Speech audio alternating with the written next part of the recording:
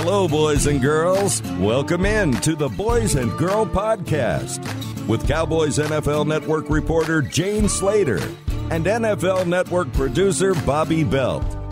A Cowboys community with the inside scoop on the Dallas Cowboys. Now, coming straight to you from the Lone Star State, here's Jane and Bobby.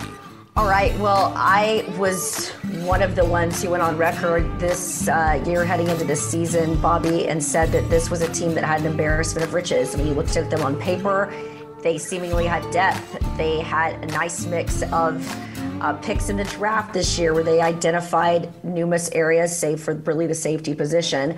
And they had, you know, some guys coming back that you thought were really going to finally have the year. And it's quickly gone from embarrassment of riches to an embarrassment. So this is your fault, is what you're telling me. That you got us all worked up, and it's no. I'm just kidding. You know. I will say this has been. I don't think from a talent level. I do think that they have naturally talented football players, and I think that you're seeing football players that have played better in the past that are not playing up to it now. And it's not just age or anything. It's just they're making some bad mistakes. And so from a macro perspective, not just talent, but you look at all the things that go into it, talent and IQ and effort and heart and chemistry and things like that. This, so far through 6 weeks, is one of the worst teams I've seen them field.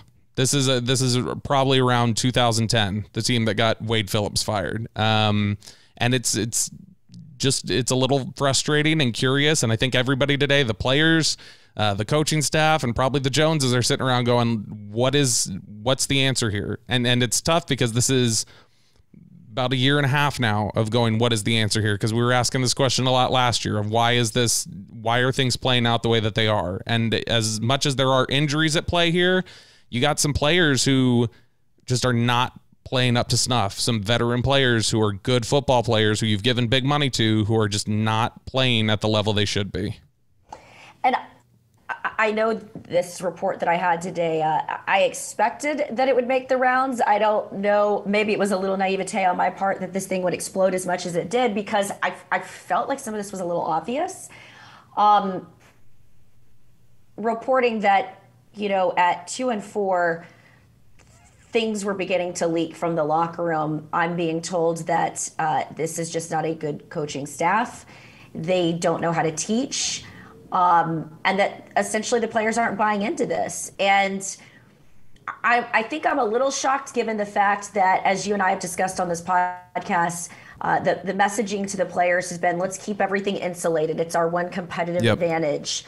And so I wasn't really hearing a lot. And so when we would talk about, well, why are the Cowboys struggling defensively or offensively? Is there a buy-in? We would hear these things that would start being said. It started with Jalen Smith talking about simplifying the playbook, which, if you'll recall, I said, that feels a little disrespectful to a new coaching staff. Whether that's true or not, if I have a new boss that comes in at NFL Network and I'm asked, Jane, how do you like the direction of your network? I say it's going well. I think we're all getting to a point we're getting to know each other. We're filling each other out. Or have some growing pains. Let's look at it a little differently too, because you may, if your boss is asking you directly, if Mike McCarthy or Mike Nolan is asking Jalen Smith directly, how do you feel? It's maybe not the worst thing to air out and say, hey, look, this is just what I'm seeing, and have that respectful discussion. But you wouldn't go on Twitter or you wouldn't do a podcast interview and say, I really don't think, I think my network boss is. Yeah. Exactly. In the public, you say, it's great. If you have any issues, you deal with those in private. And again, I appreciated his transparency. Sure. I appreciate the honesty. Just from, I think most people, if asked, given a new boss and a new regime, you might wait maybe at least until the end of the season, and you have a bigger sample size before you say something like that. Then we heard Everson Griffin talking about abandoning the three-point stance, and Mike McCarthy admitting that it looked like they were improvising a little bit out there and they needed to buy in more. And then you've got Daniel Jeremiah questioning their effort and guys just giving up. And so take all that in that totality. And I think you and I have been privately saying, I feel like there's a disconnect. I don't know if these guys are buying into this coaching staff. Now, I think it's hard to fully evaluate this coaching staff, given the fact they didn't have their starting quarterback, Dak Prescott, in the quarterback room in the virtual OTAs. He was sort of your natural leader, right? He was away from the facility and he was working out with the guys, but he wasn't in that room to help set the tone with this new staff. Right. So I'm talking offensive side of the ball. On the defensive side of the ball, what we knew about Rod Marinelli is he really bought into these players as it related to how they played on the field, but also bought into them as men. And so when you've got a new coaching staff, it's hard to buy into guys who are as men if you're not seeing them face to face until you get to a condensed training camp. And then you're just focused on not even preseason games. You're focused on playing the LA Rams. And so I think we need to really honestly evaluate that. I think that's one thing to think about. And then you get injuries. We're not just talking. I mean, you lost your 2 starting corners on defense. You lost Gerald McCoy early in camp. This was supposed to be like the linchpin of your defensive line.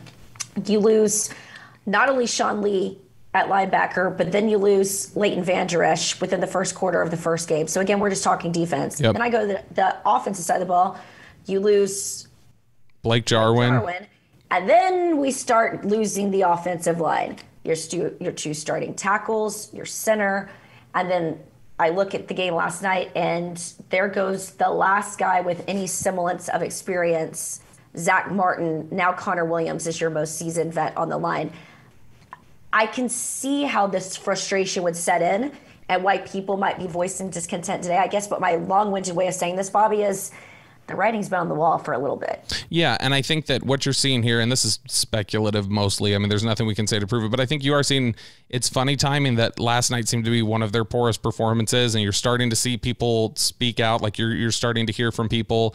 I don't know that that's a coincidence that as soon as somebody who's as important to the nucleus and the culture there as Dak Prescott is pulled out and removed from it, that things get a little, out of control. I think that it's just, I think people don't necessarily realize what a stabilizing factor that he's been. I know we've talked about it before.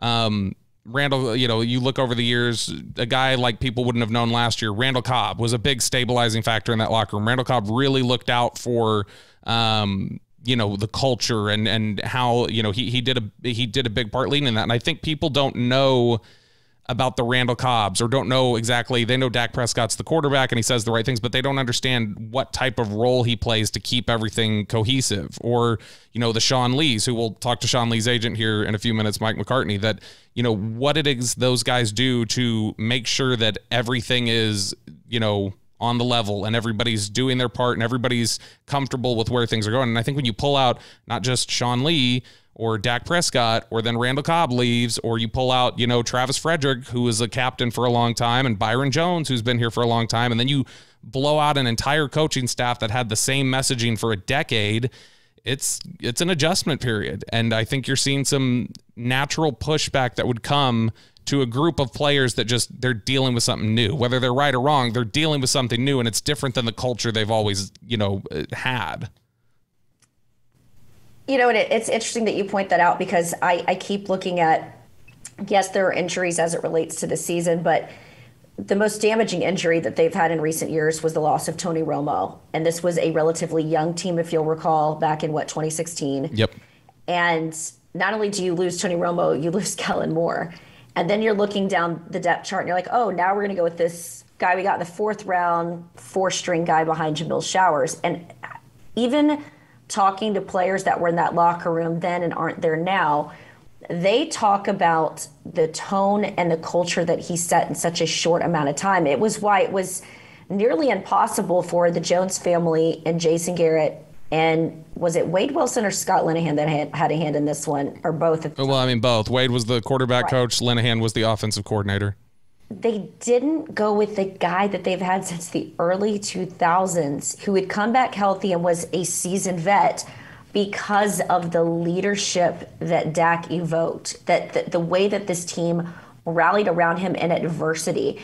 And we saw this time and time again when their backs were against the wall. When you would ask these players about this team, they always said they felt like with Dak, they could pull out the win. And yesterday, it felt like the minute that Zeke fumbled that ball and the defense came out, and we'll get into this with RJ Ochoa from blogging The Boys that we're going to have here in a bit.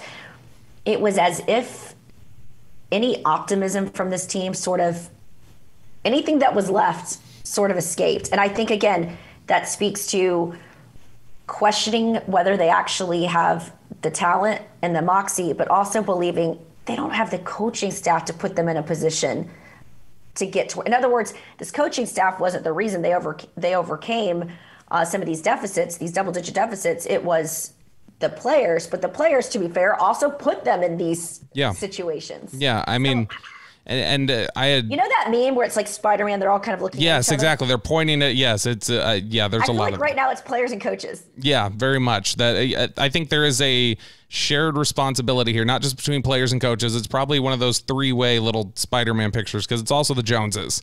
And I think that the Joneses, that is the one constant that's been here for 25 years during a championship drought. And that, I think that they would have to, and I don't think they'd push back against this necessarily. They wouldn't say they've done everything correctly over 25 years. They know they have some responsibility in how this has gone. But I think everybody's got a big hand in it right now. And it's just not helped that they've been dealt adversity of, all these injuries to big guys and leaders. And I think that it's just starting to catch up to them. And even as bad as the NFC East is, I don't think that this team right now, you could say, should be the favorite. I don't know that this is a team that you think could just, scrape by and get into the playoffs. I don't see how they would be in any better a position to win this division than Philadelphia or Washington.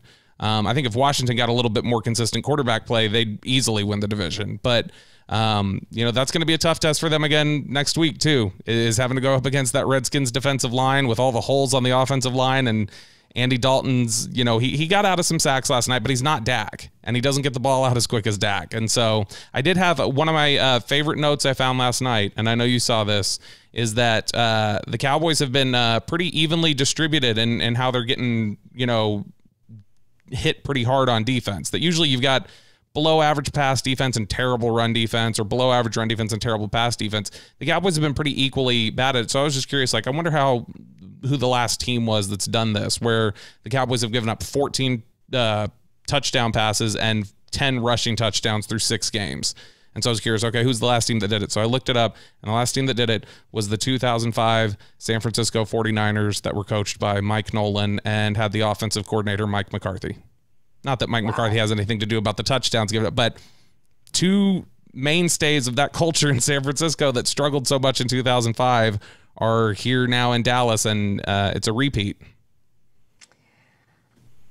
And again, I'd love to sit down and have some lemonades with Mike McCarthy and get his sense of what is truly going on. This is a very challenging year in how we collect our intel and our information, because we don't have that interaction that we would typically have in a normal year. So it's been hard to sort of make sense about what's going on in there. And just my sense now, when you take what we've heard on the record and now what I'm hearing today off the record, the reason why I even put it out, because I don't love putting out inflammatory reports like this. It's typically not good for a locker room. It's not good, obviously, for the coaching staff. The way I viewed it was, it can't get any more broken. And maybe this forces a come to Jesus that needs to happen during the season. What I can't expect on Wednesday when our podcast comes out and when the Cowboys are back in the building, there'll be a denial of the report. There'll be a vote of confidence for the coaching staff. I'm never going to name my sources. Those sources are never going to acknowledge what was said. But what was worth and bared reporting, in my opinion, was this goes deeper than injuries and effort. This is a lack of a buy-in. And it's early enough, and this division is bad enough that you can right the ship. So again, maybe this prompts a come to Jesus meeting. But I thought it important to report that we've been questioning, is there a buy-in? What's the morale in that locker room?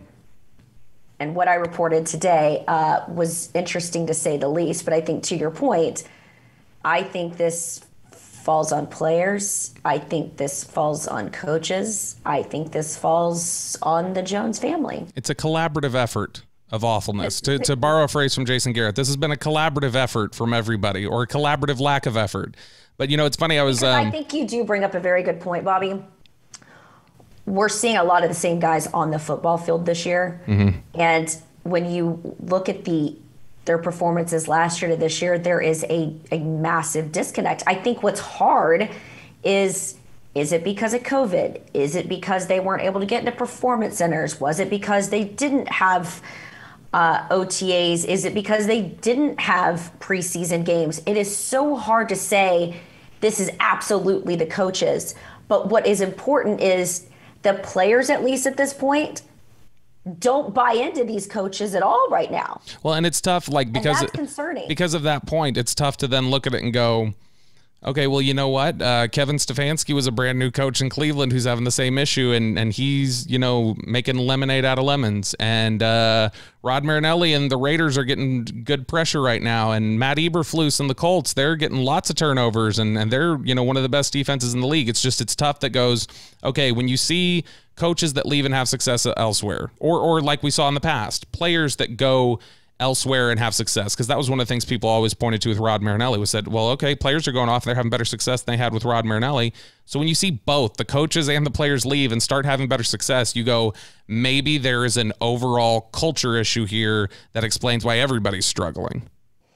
And look, I'll never sit here and say Jason Garrett was the best offensive coordinator they ever had. I think what stood out about Jason was his ability to get guys to play for him. In my time covering this team, I never once had a player that was in that locker room tell me they did not buy into him as a coach.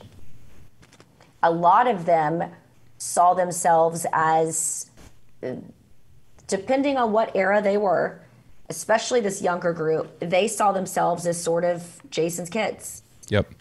Jason viewed them as his kids. And with the exception of the Tavon Austin comment, which was handled, and he corrected. He corrected and apologized for. And that was the only time I really saw this locker room sort of go, Rick, what is that? Even the players like Dez, who grew frustrated with Jason, they patched things up. And so say what you want about Jason. I just, in covering this team, and the reason why I defended him as much as I did last year is I said, look, these guys play for him, no matter what the situation was. I don't know if it's fair to say guys don't play for Mike. I don't think he's been here long enough it takes a while to build that trust, to develop that buy-in. Jason, of course, was here as a quarterback. He was sort of part of the organization. You knew that he was Jerry's guy, right? But I never heard a lot of these players, teammates and players, talk about him the way that I've heard people talk about Mike on the way out of Green Bay and his short time here. And again, this criticism doesn't just fall on his shoulders, but as I told you a couple of weeks ago, this falls at my feet. He hired a lot of these guys that a lot of these players aren't buying into either. And again, I've got to be very vague about what I say, and because again, you don't want to create problems in the locker room. The purpose of this report was this thing is broken in this way, this early, and that is concerning because you can't overcome that. No, I think that's... You can try. It's early. But no, and that's the biggest thing. It doesn't matter how much talent you have. You can't overcome locker room cancer. You can't overcome culture cancer. That's the biggest killer of teams. Like we've seen that throughout history in any sport, is that no matter how talented you are, when there is, chemistry cancer, it's a killer and it's terminal. And I think that's the thing that the Cowboys have to work out right now, is what is the diagnosis. And right now it doesn't look good, but we can continue this conversation. We're actually going to bring in RJ Ochoa from Blogging the Boys now. And after that, we'll talk with Mike McCartney, the agent for Sean Lee.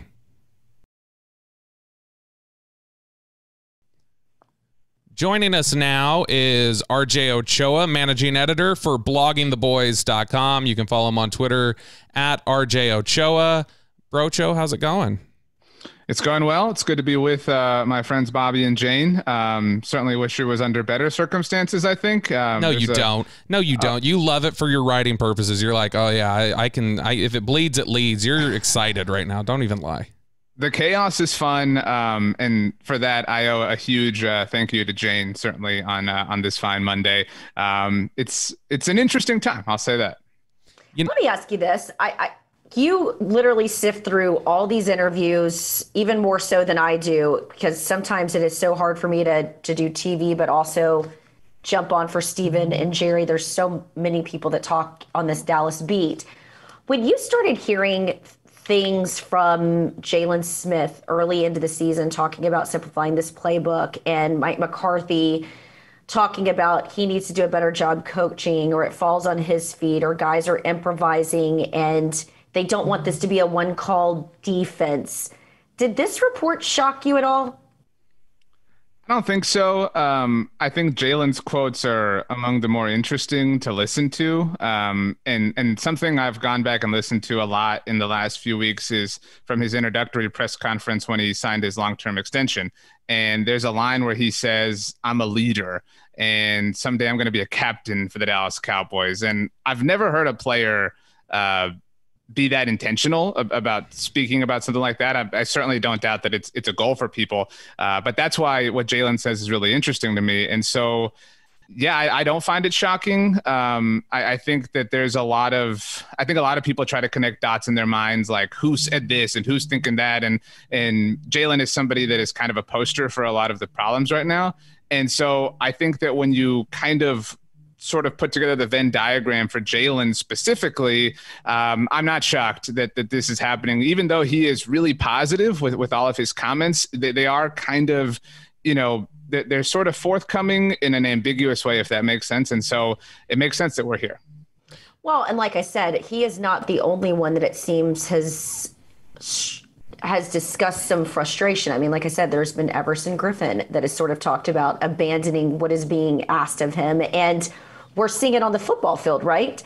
All you have to do is pop in the tape, and it looks like they're just going with their own instincts as opposed to trusting the process, as Jason Garrett used to talk so much of. And so I think the only thing that was shocking to me, really, in the spirit of the report, RJ, was that they're so frustrated this soon. And I think it makes sense that you'd be frustrated given all the injuries, but we've seen them publicly point the finger at themselves, but it sounds like internally they're also pointing the finger to the outside. And as Bobby and I discussed earlier, we're still dealing with very similar personnel from what we saw last year.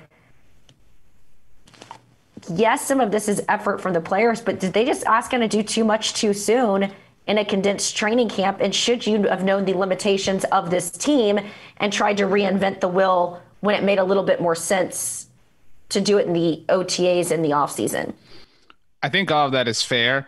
I think it's really interesting. I know, Jane, you said in your hit on Monday, you talked about how this team never quit under Jason Garrett. That's something we've all said. Today's the 1 year anniversary, at least Monday is, or Tuesday, excuse me, of when the Cowboys played the Eagles last year on Sunday Night Football after they lost to the Jets. And everybody thought, oh, this is it. This is where the skid really starts. And they beat them 37-10. And that was kind of told you, Jason Garrett's guys, don't quit on him.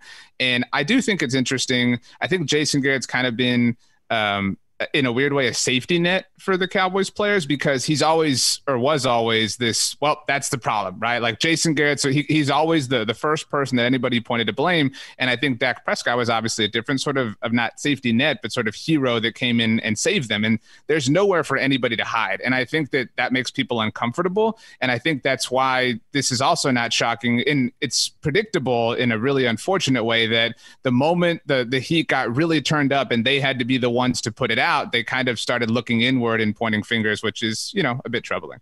I think it's interesting that when you think back to last year and the way they talked about their execution issues, because there was that big debate for a while of execution versus preparation. Where's your issue? Like, what are we to glean from this? Or, we were all trying to figure out, are you a group of players that are not prepared to go out there, or do you have the right preparation and you guys are failing to execute? And the players were really insistent all year last year that this is this isn't about preparation. This is about us going out there and we're making mistakes. And Jalen specifically, I remember, would get very defiant and say, these are Sunday mistakes. These are day of mistakes. This is not about Monday through Saturday.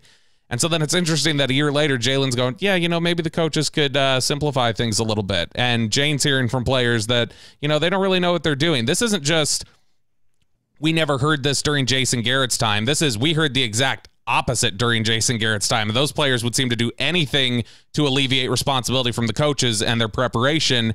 And we're seeing kind of the opposite from that right now. And I just wonder, is that growing pains? Is that players just adjusting to a new normal for themselves? And, this is kind of weird. This is like, parents get divorced and we have a new stepdad here or stepmom and, we're getting used to being under them. Or is this just, something where this isn't about, in contrast to Garrett, they're having troubles. This is about, they just, as a group, regardless of comparing it to Garrett or not, they don't trust Mike McCarthy and they don't trust this coaching staff. I think you equate it to divorced parents. To me, I remember when I was a freshman in high school, our English teacher was really rough. And that wasn't something that we were used to in middle school. Like, at that age, like you don't do anything and you get good grades. And she actually sort of demanded that we read the book and, be accountable in that regard. And yeah, I know it was Lord of the Flies. It wasn't a great novel, if I'm being honest, but, and it feels like that's the case. Like I find it fascinating that Zeke would come out and be super accountable and say, that's on me. And I, say something like, I gave them momentum. And I can't think of the last time I heard any Cowboys defensive player be that individually accountable to something. I know DeMarcus Lawrence said they were soft. Yeah. Yeah. And that's fair. I mean, he called them soft, but I think a lot about too, last year, I think it was after the Bears loss when I believe it was Mike Garafolo reported that the Cowboys really missed the leadership of Tyrone Crawford and how the young leaders on the team weren't stepping up. Mm-hmm. And it feels like Zeke is a young leader. And I know people say, running backs don't matter in the contract, and that's a whole different decision and discussion, but there's a disconnect there. Like there had to be a point between one coaching staff and another where something connected them and said, okay, we're going to carry this over. But it kind of feels like they're just saying, man, the way you move the furniture around, that's why this is wrong. And that's why this is messing up. And it feels like that's such an easy thing to point to and blame, even though the problem seems a lot larger than that. Guys, I want to walk you back to, because some of the stuff begins to sort of trigger my mind, is because it has been such a weird year and it's been such an anomaly. I did find it interesting, even before COVID struck, that one of the first calls that Mike McCarthy didn't make was to his quarterback. Mm-hmm. And remember, a lot of these guys talked about they hadn't really had much contact with him. I believe a lot of them got a call the day of his press conference to come up and meet him. And there were guys that were huge fans of his, Randall Cobb among them. And then, of course, he was no longer here. I just found it very interesting that we sort of started off the bat with that. And again, I don't want to get into specifics of where the frustration lies or where the buy-in isn't or what side of the ball it is, because I think we've got to be careful. As I'd said on the fan earlier today, in the past, it didn't behoove these players to go on record. I mean, think about Alan Hearns when he called out. Alan Hearns, Ryan Switzer, Bryce Butler, Des Bryant, all receivers, by the way. But yeah. Alan's mom, too, by the way, Mrs. Hearns. Yes. Right. I remember pulling Alan aside and being like, how does it help you to name check? And so when people are like, put your name on it, it's chicken, it's anonymous. I get it, because you haven't seen the production on the field from the guys either. But I also push back. This is why we have anonymous sources in these particular situations. I mean, we're talking job security, and especially in COVID and trying to get these guys in, given the testing. I mean, a guy could be out of job.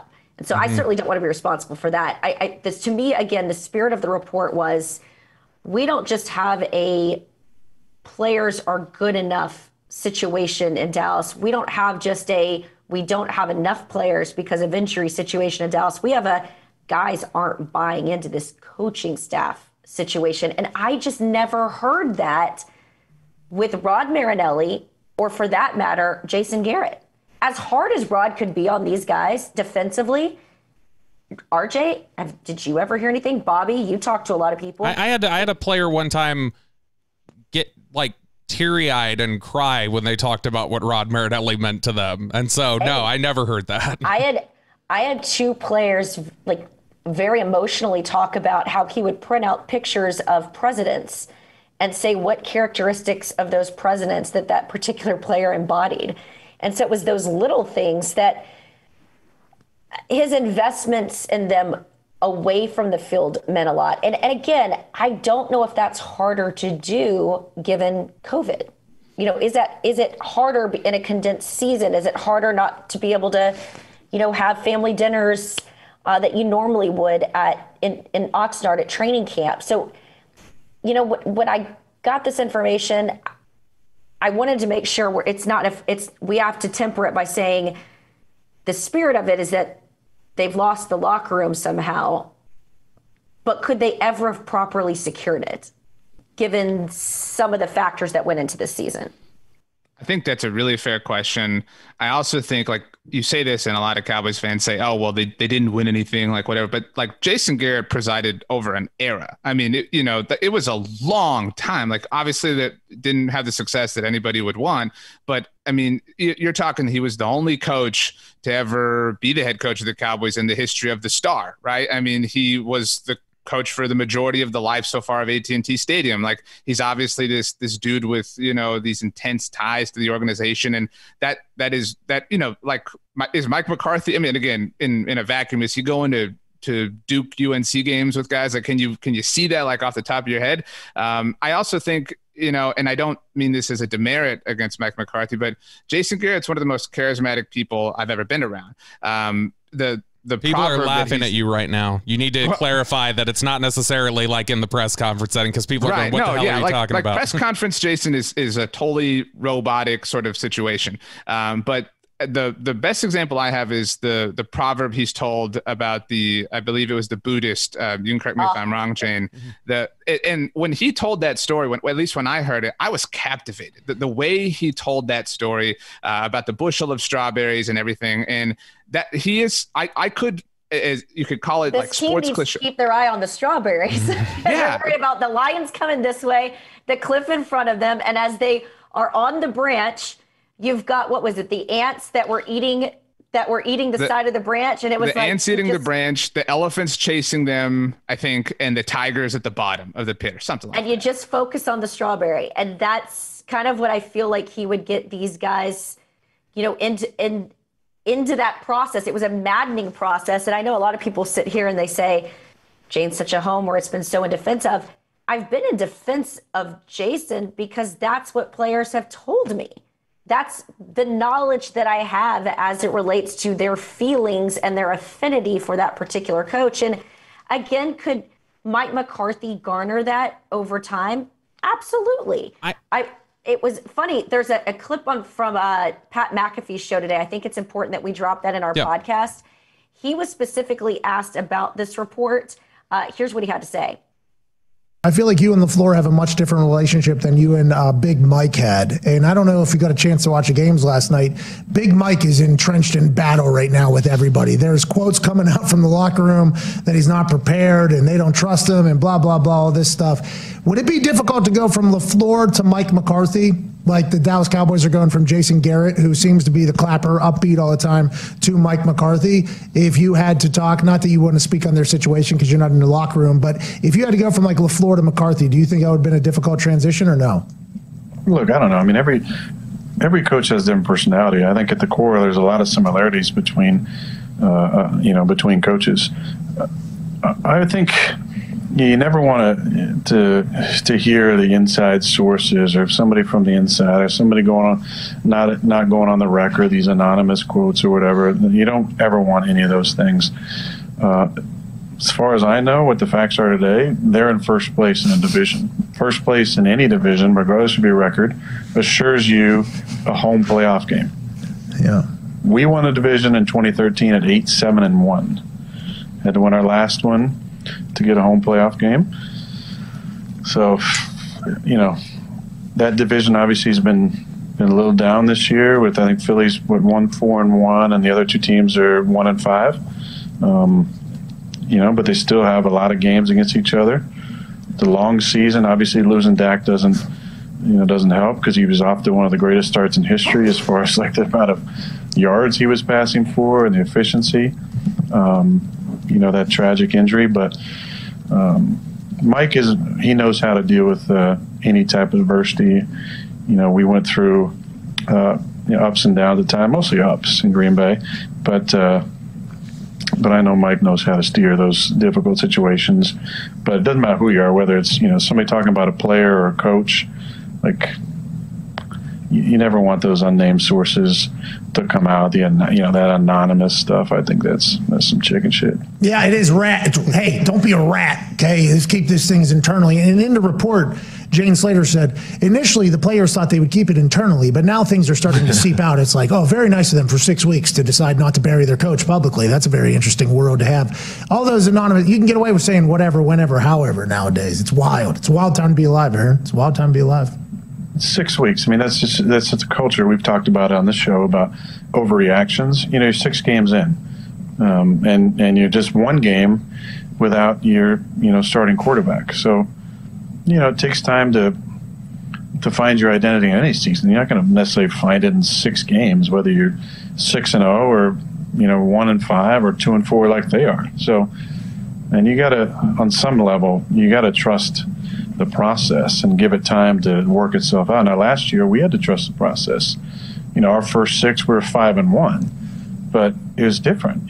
Things are different, schedules are different, messaging is different, and you just have to embrace the changes and be comfortable in things that make you feel uncomfortable based on your past. And the other part is half the locker room, maybe more in the locker room, it's the first time doing it.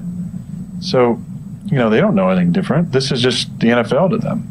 They haven't been around other coaches or styles. They have in college, but I think you just have to embrace the culture, and that's where the leadership on every team, has the opportunity to lead from the front. And I would guess that this week there'll be comments from the leaders that that clearly talk about the feel of the team, just like for us, coming back from a difficult loss, it's important for us to messaging to, like Mike used to always say, listen to your language. How are you talking about yourself, your team, your situation, your culture, because that's going to talk about the character of the football team. And I look forward to hearing, from our guys and staying positive and realistic about where we're at and where we're going. So I think it's clear that this relationship had its ups and downs. And again, I would go back to, I appreciate Aaron's sentiments there about the fact that these guys are anonymous sources, but they're also guys that Mike didn't draft. They're also guys that Mike didn't necessarily all sign off on, and Mike could sign off on guys next year. We've seen sort of the power he's wielded in the building. I don't know if I'd name check myself right now either. I'm curious, and there was kind of a reference a little bit, or we're talking a little bit about how this is new for a lot of guys. Then you mentioned that press conference where there's some people in attendance, and one of them was Randall Cobb, and Randall Cobb obviously went off and signed with Houston. But as we mentioned earlier before this segment with RJ, Randall Cobb was a big leader in the locker room, and he was a big stabilizing presence for them.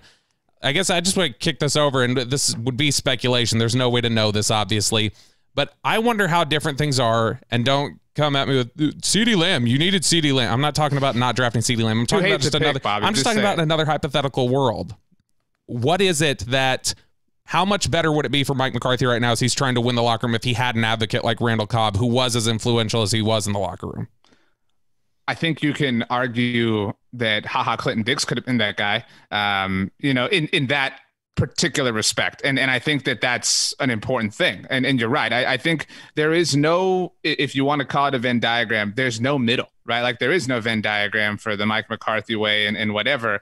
And so everybody is used to things being done a certain way. And like all the things like, the boxing gloves and the hammer, to the players of the week and things like that. Like, I think those things are cheeky or whatever, but they're easier to buy into if they've been the way that things are done the entire time. But if Mike McCarthy comes in and he's, just dropping these new things, and you're this like 4th, 5th year player, you're making whatever you're making on your second contract with the team. It's kind of like whatever. This feels like another stop on the road. And obviously there's a lot of challenges that this unique season has presented. And I don't think that that's done McCarthy any favors, but I do think, I also thought a lot about recently how Mike McCarthy took accountability for the turnover differential. And I thought a lot about how Jason Garrett handled the Tavon Austin thing after the Minnesota game last year. And so I think that there's improvement in that respect, and that's hard to see right now. But yeah, I mean, it feels like there are too many fires that can feasibly be put out at one time.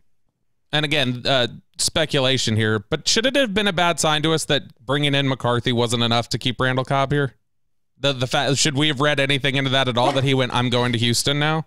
I'm being serious. No, he got paid though. He got paid. I understand he got paid. I do think it's interesting that I've thought about that. I've wondered how much it may have helped, especially right now when there's some discontent, to have I'm just saying they had a second child. No. All right, fine. But I do think there would have been some value this year for Mike McCarthy to be able to have Randall Cobb here as an advocate who was already respected in the locker room and who had experience with Mike McCarthy. And I've thought about, I wonder how much that's been a detriment to Mike McCarthy. Like, man, it really would have been nice to have him here right now. But then what would you have done with Cooper, Gallup? I mean, does that put Cedric Wilson out? I mean, you're not going to. Well, you would have just ended up picking Kaylavon Chase on probably if you would have re-signed Cobb. And if we had to go back and redo that, I would say CeeDee Lamb is like. Sure. Leader you've actually got on this team right now is what it feels like. I'm not saying it's anything that they should have done, like should have gotten Cobb instead of Lamb. I just think it's interesting. I wonder if McCarthy internally thinks it'd be nice to win this locker room over right now if I had him as an advocate here. Now, see, that is a good point. I think you could get a guy that's seen McCarthy's process and got him to buy into it. I feel like he's going to have to do something with this defense, though, with Mike Nolan, with Tom Sula. It feels like blind loyalty right now.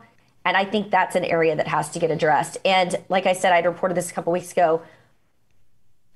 People that have worked with and played with Mike Nolan in the past, great guy, just not sure if he should be defensive coordinator.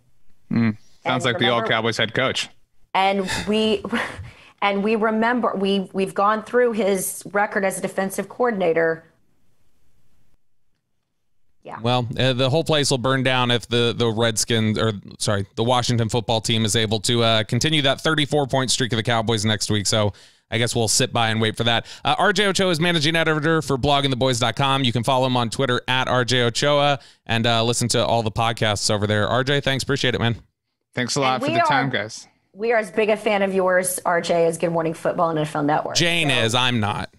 I'm a huge fan, and we'll get you on next time where I won't talk so much and take up so much of your time, RJ. How's that? I appreciate it, Jane. I also appreciate the content you gave us on Tuesday. I hope that we have some more fun things to talk about, but you guys are killing the podcast game. I like the new cover art, if I'm being honest. So, thank you. Yes, there. Thank you.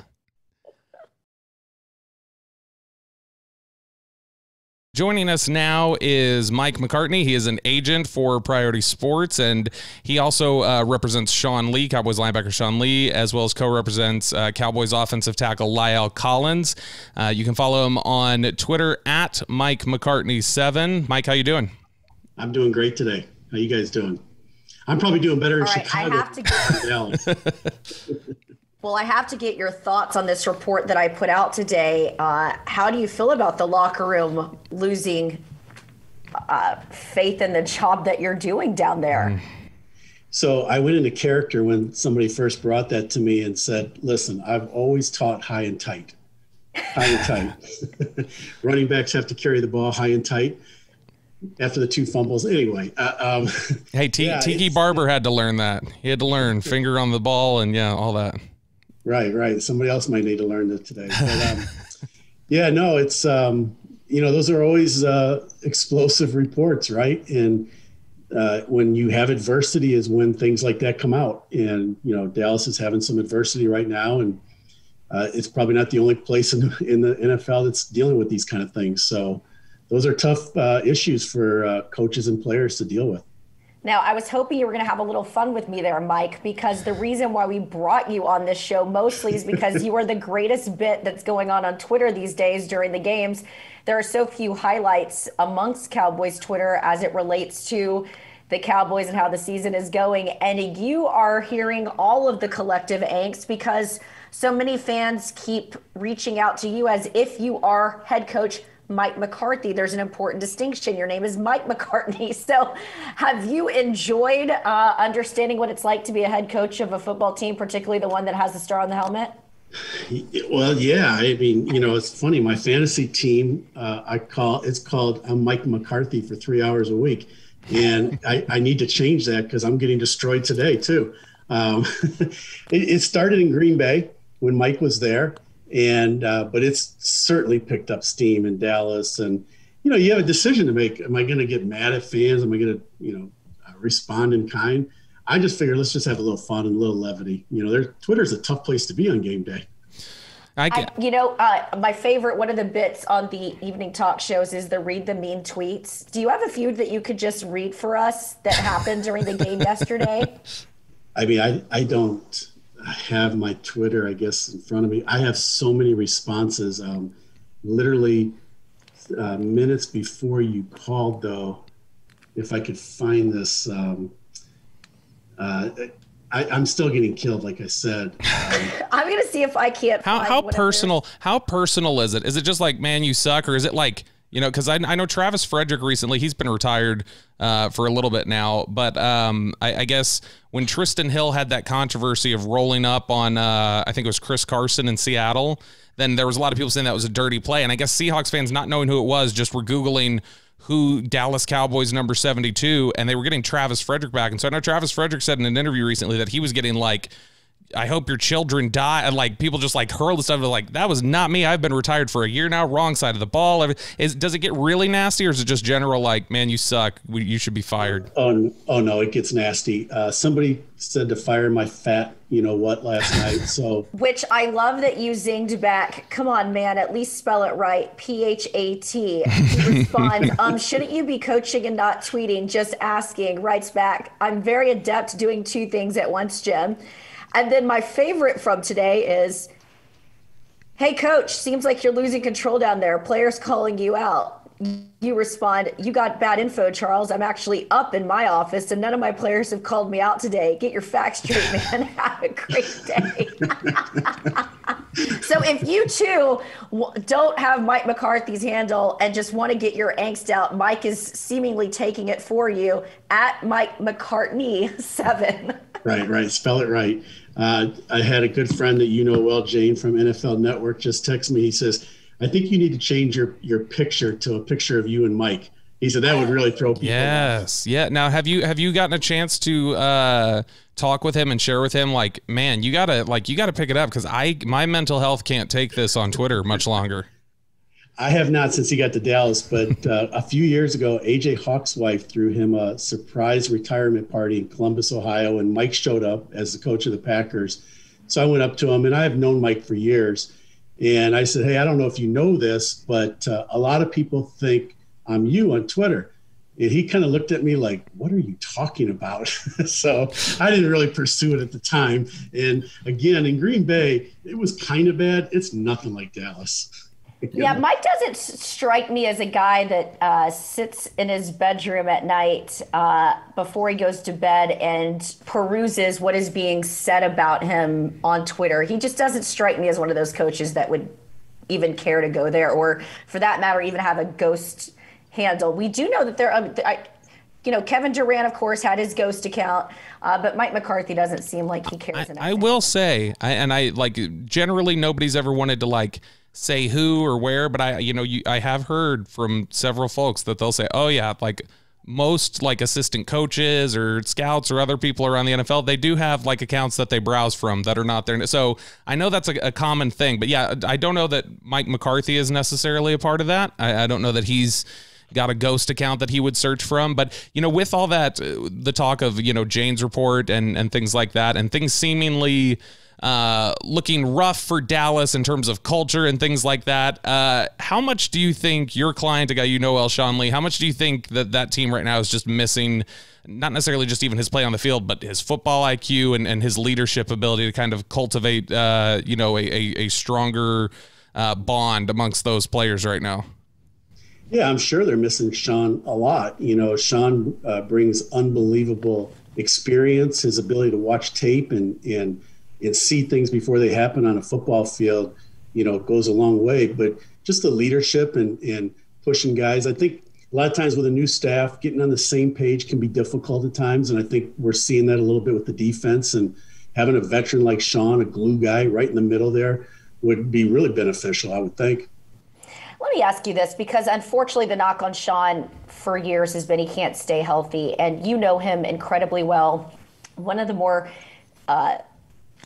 visual things I think that stood out for me was All or Nothing. You see him on New Year's Eve going through the tape after yet another disappointing season. One of my favorite stories was a few years ago, he and his wife will stay in Santa Barbara during the off season, but he flies all the way home, it's just 45 minutes from Oxnard training camp, flies all the way home to board the Cowboys plane and fly back with his teammates. A lot of players will just meet you in California. What other examples of Sean are there that maybe the fans don't see? And unfortunately, that narrative of him not being able to stay healthy is what permeates as it relates to Sean.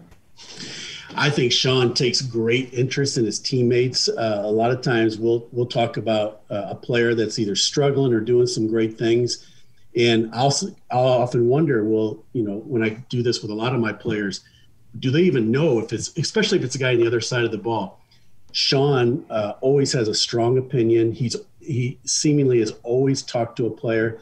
I made a comment about the receiver room, and it just seems like it's a really good room. And he said to me, Mike, we got a great receiver room. And he goes into depth about how each player and what the strengths are personality-wise, football-wise. And he's very, very in tune. And I think, he genuinely cares about his teammates. That's why he would show up and travel with them, right?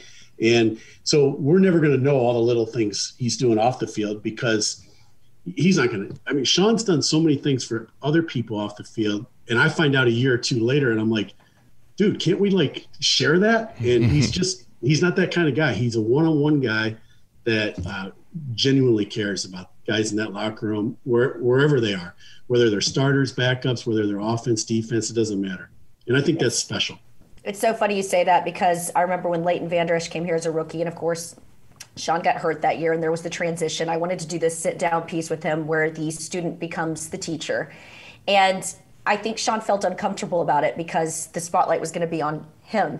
And He was so focused on making sure that Leighton was developing and that he wasn't hindering that. And then, of course, we saw last year him step into that role and how much they needed him there on defense and being a captain and being a leader. And then you see this year, and it's hard watching him at practice, Mike, honestly, seeing him back there on the resistance courts, because that this team could certainly use him. Because to your point, I actually heard this amazing story about Sean Lee as it related to one of his teammates a few years back. I'm not at liberty to share that, but I said to this particular player, I said, I cannot wait till you can come on a podcast with me one day and share that story because it's so interesting and it just speaks to how much he cares about his teammates, that I think there's going to be a lot of those stories when he announces his retirement at some point someday that are going to come out about Sean Lee that a lot of us have never heard about, because he doesn't want people to know about them. He's a very private person. Yeah, he's private, and just like you said, he'd rather have the spotlight be on his teammate. So I went to his wedding a few years ago, and through the years I've been to a lot of player weddings, and sometimes maybe they don't invite a lot of teammates, sometimes maybe they do, and guys don't show.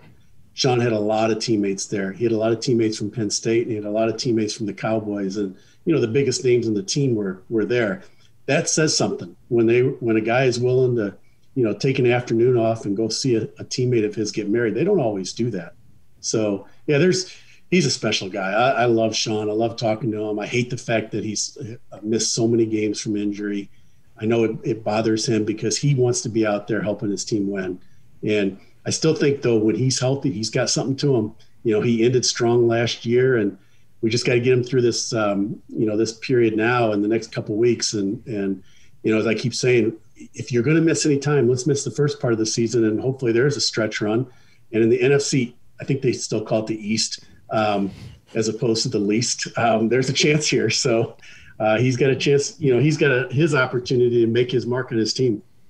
There was a lot of speculation, I think, from people, not that necessarily any of it was founded. It was just, I think a lot of people were running, I wonder if it's getting close to time for Sean Lee to hang things up. And he did come back. He's obviously dealt with this injury.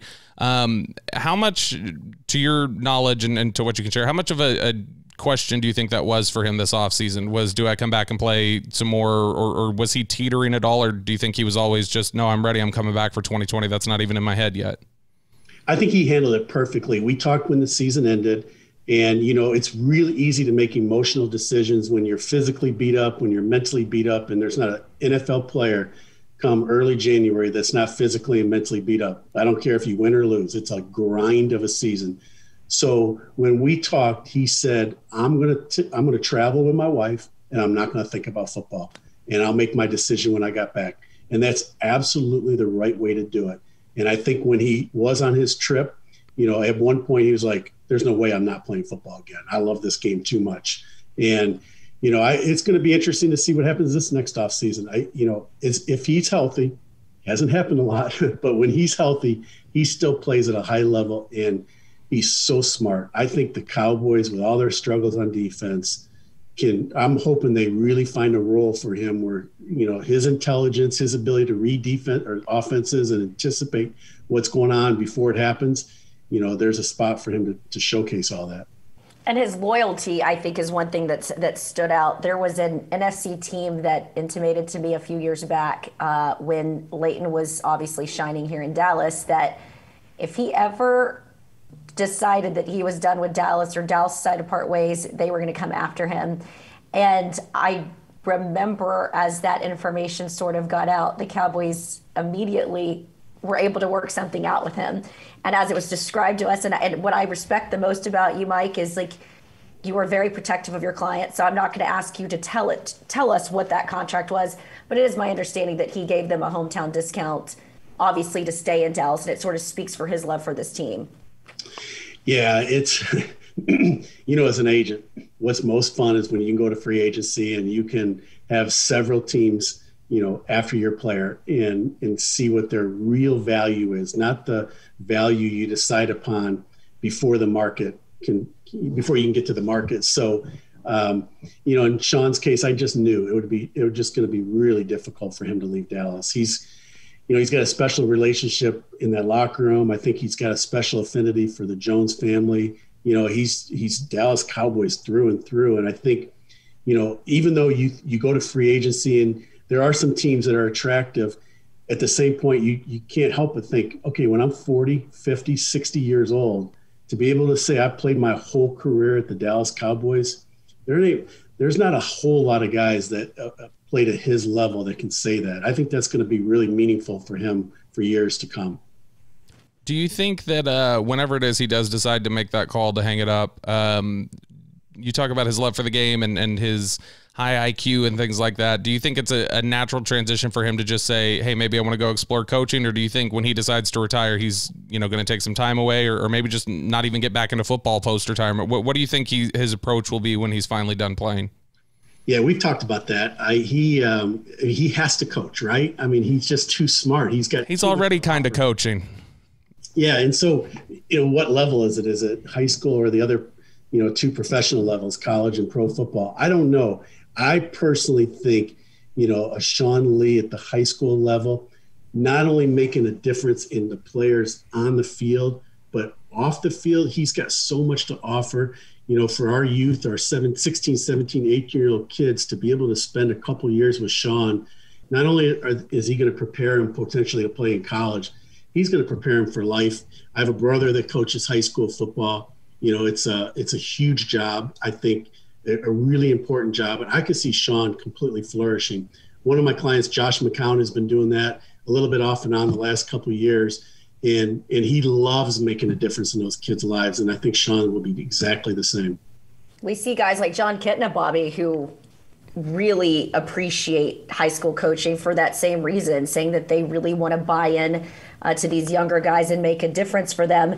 So without getting in again to specifics, because I know that that is something you're very guarded with, can we expect to see Sean Lee at some point this season? How at least has his recovery been going? Yeah, I think Sean's progressing well, and he's got once they start his practice window, he gets 3 weeks to get ready in practice, and hoping that's sooner than later. But there's been no setbacks. I think the pain is subsided, so he's in a good place, and hopefully it's just a matter of time here. But my hope is when we get to November, we're going to see the full Sean Lee at 100% and making plays and anticipating things and beating offensive linemen to the play. That's what he's been doing for years. Jane, the way you can really tell that he's Mike McCartney and not Mike McCarthy is because he actually gave an answer about how a player is progressing back from an injury. So, that's how that right there. If you had any question, that's how you know he's not Mike McCarthy. Yeah, so don't rip me on Twitter as a result. Well, Mike, I didn't want to take too much of your time today. As I was glancing on the Twitter timeline again last night, I found you to be yet one of the small bright spots as it related to this team and the feedback that it's come with it lately. I didn't want to take up too much of your time today. Thank you for popping on our show. And again, fans, you can have fun with him at Mike McCartney, not McCarthy 7. Well, thanks, guys. It's been great visiting with you. Have a great day. Enjoy Dallas on a Tuesday after Monday Night Football. All right. Well, thank you so much to RJ Ochoa and Mike McCartney for joining us today. Lots out there to discuss right now with Jane's report, and a lot more for us to discuss later this week. We'll be talking to JP Finley about this game coming up with the Redskins. Man, I got to stop that. I keep saying Redskins. The Washington football team with WFT. We'll talk to JP Finley later this week from NBC Sports Washington. He's always got a good beat on things, and we'll look to sort this out a little bit more and hopefully have some more answers for you by Friday. Until then, we'll talk to you next time.